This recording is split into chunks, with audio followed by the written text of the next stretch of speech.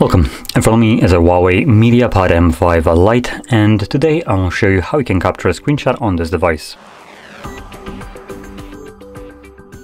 So, to get started, first of all, you want to open up content that you wish to capture.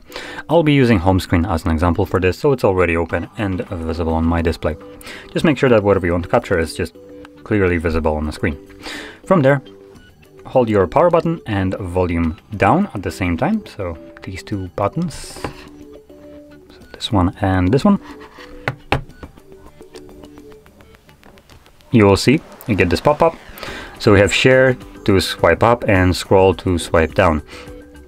Now, just to kind of give you a little bit of an info about the scrollable screenshot, because that's basically what the swipe down is when you have content that can be scrolled down, not necessarily like this though.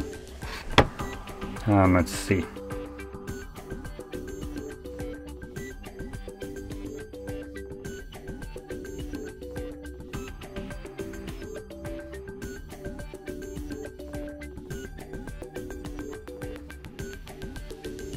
Okay. If I could only type this correctly, but whatever, it will still work. Okay, so as you can see, we can scroll down here, and hopefully, with that, we can capture a scrollable screenshot. Ah, not supported in landscape mode, okay. Can I now get it? There we go. Now, Huawei is one of those that, as you've seen, does this very wonky scrollable screenshot. So it did capture a long one, as you can see. Now, at the bottom, you'll find... I guess there is no save. Okay, so I assume it's already captured. Let's see. So we're gonna open up our gallery application, and hopefully it's visible right here. Yep, there it is. So as you can see, this is a scrollable screenshot. You can zoom it in. Now, as you've seen, you get to capture a scrollable screenshot, but it does like this really quick downwards movement. Some other devices have it, so it just slowly scrolls, or you can do it yourself.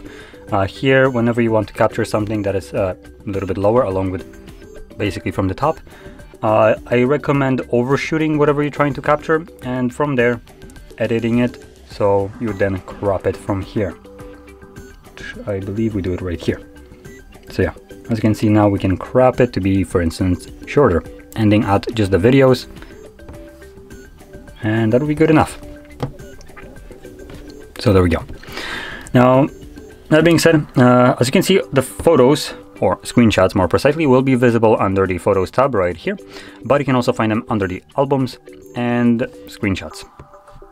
And here you won't just find screenshots, because screen recordings are also included for some reason, but that being said, screenshots are here as well. So there we go. Now, if you found this very helpful, don't forget to hit like, subscribe, and thanks for watching.